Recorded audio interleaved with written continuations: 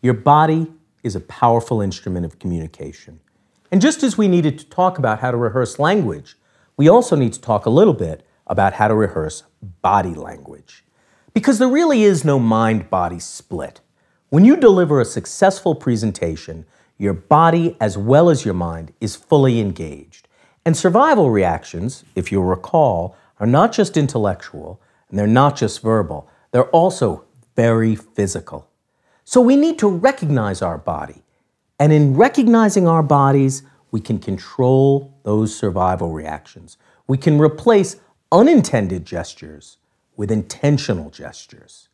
For instance, think about recognizing your body, particularly recognizing your stance.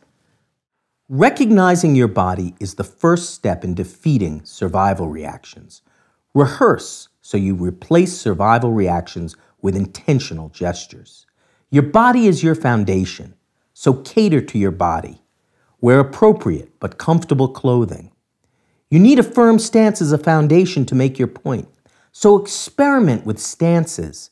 Don't just rock back and forth. Figure out how you like to stand and intentionally stand that way. Feel large, even if you were small. If you were very small, get out from behind the podium so people can see you. But however you address yourself to the podium, think about it. Do you want to anchor one hand on the podium? That might be useful, for if you are nervous, think about ways of supporting your hands so people don't see a shaking laser pointer or shaking script. Overall, recognizing your body will help you in many ways.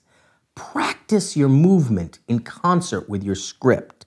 So if you're counting things off in your script, count them off with your fingers. Say first and hold up 1, second and hold up 2. This will give your points emphasis. If you're punctuating a point, do so with your hands as well. Reach beyond your shoulder span so you appear large and compassing. Practice, too, your at-ease stance so that you're not lost when you are reading or listening to a question. The point is, we all have bodies. Many of us have been taught growing up to be self-conscious about our bodies. But your body is part of what makes you a successful communicator. It doesn't need to hold you back. What you need to do is think about how to deploy your attributes. Think about how to present yourself successfully. The rest will follow.